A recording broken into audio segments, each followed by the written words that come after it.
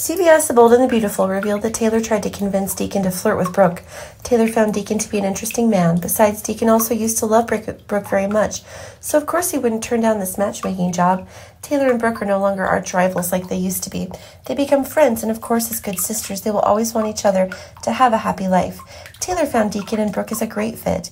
Deacon in particular is showing very well, so he will definitely bring happiness to Brooke.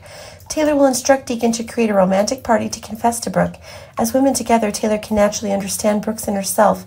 As long as Deacon knew how to create a romantic atmosphere, it would definitely make Brooke touched. Taylor's plan seemed very convincing, and Deacon actually did what Taylor said.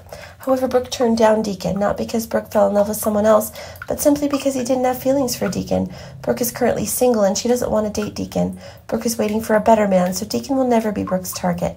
This made Deacon very upset. Brooke would rather be alone than date Deacon. Was Deacon really unworthy of Brooke?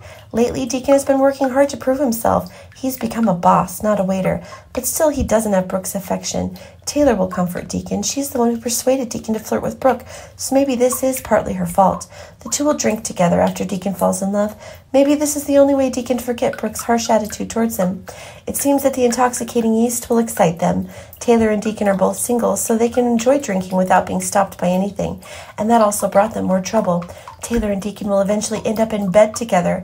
When the two of them woke up, they were both aware of what had happened last night, but it wasn't such a bad memory. Even Deacon and Taylor realized that the two are really compatible sexually. This is also the key point in the relationship of many couples. Taylor and Deacon decide to date each other. This was seen as an opportunity for the two of them to gradually get to know each other's personalities. They'll confide and talk to each other more to be able to bond with each other. Taylor and Deacon will show to be the new couple on the show, and perhaps this news will shock many people.